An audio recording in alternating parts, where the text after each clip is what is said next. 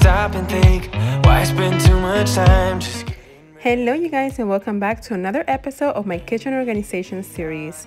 Welcome if you're new. My name is Cindy from Inspirationbycp, where you can find home organization, cook with me, home decor, and much more. Please consider subscribing before you go.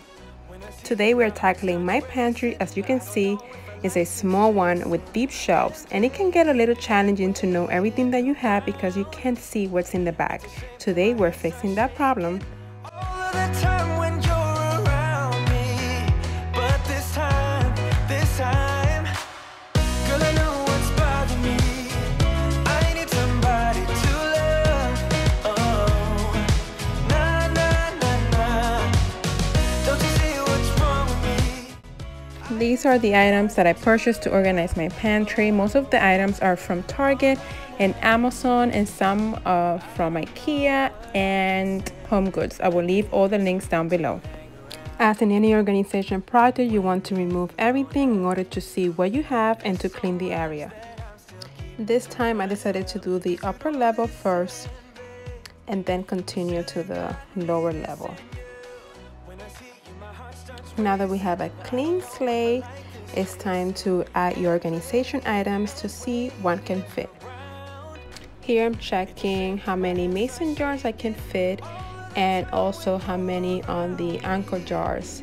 So I can do 6 on the anchor, and I can do like 24 on the mason jars to hold up all of my dry goods.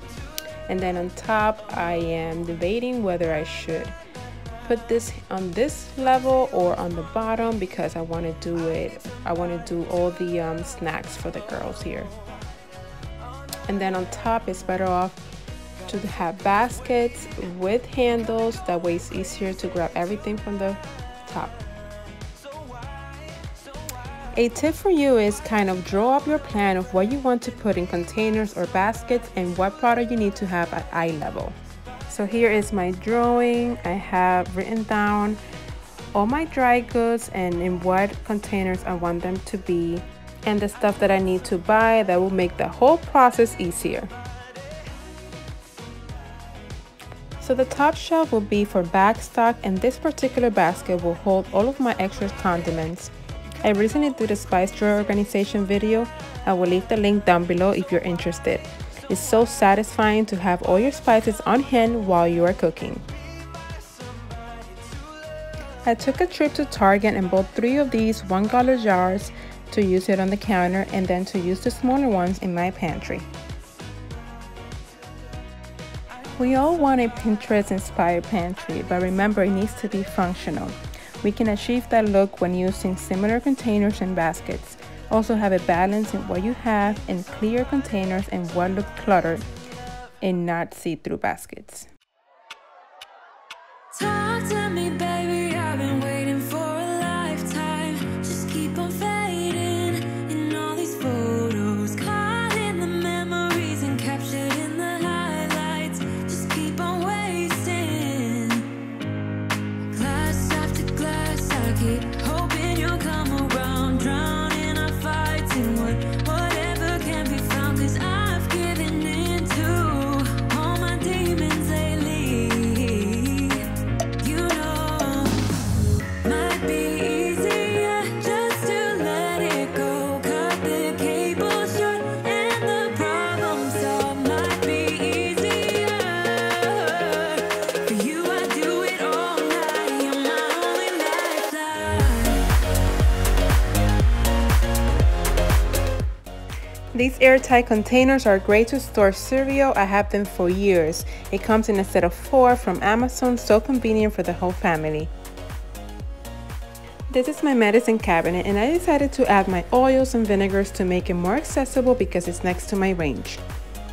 So I'm going to move everything up, and then to have my Lazy Susan on the first shelf.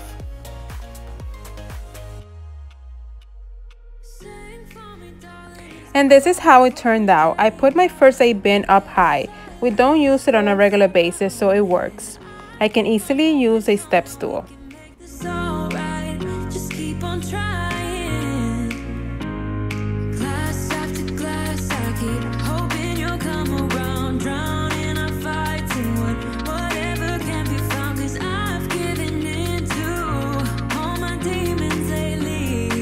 I hope you get ideas from this to organize your pantry. Since I'm using my glass containers, I decided to put them up high away from my girls. These ones are from IKEA. All might be easier. For you, I do it all night. You're my only lifeline. I got this expandable 3-tier rack to organize my cans. Before I used to have it in a basket, which was not practical at all. Now I will be able to see what I have. To maximize the space, I will add my cereal containers in the front for a more aesthetic look.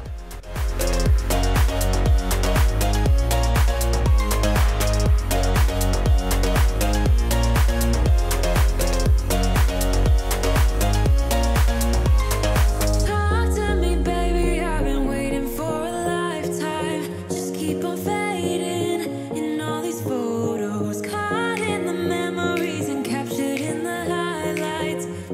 I ordered these great labels from Amazon to give my pantry a cute and cohesive look. This basket is for my pasta. I don't decant my pasta because I use the whole box all the time, except for lasagna. These metal bins labels are from Target. You're my only lifeline.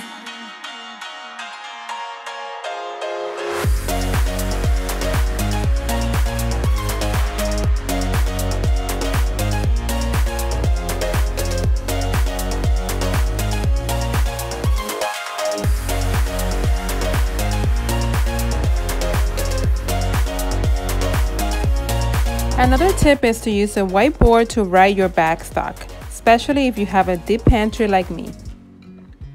Here's one last look at the pantry before the reveal.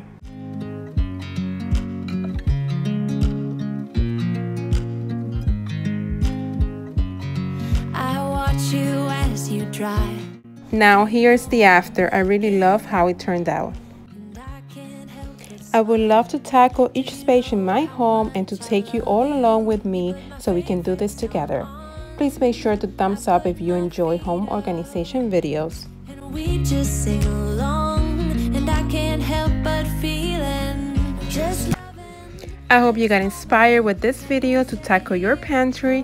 Whether it's small, big, narrow, or deep, it doesn't matter. Having an organized kitchen will make cooking so much easier. I will see you guys in the next one. Bye!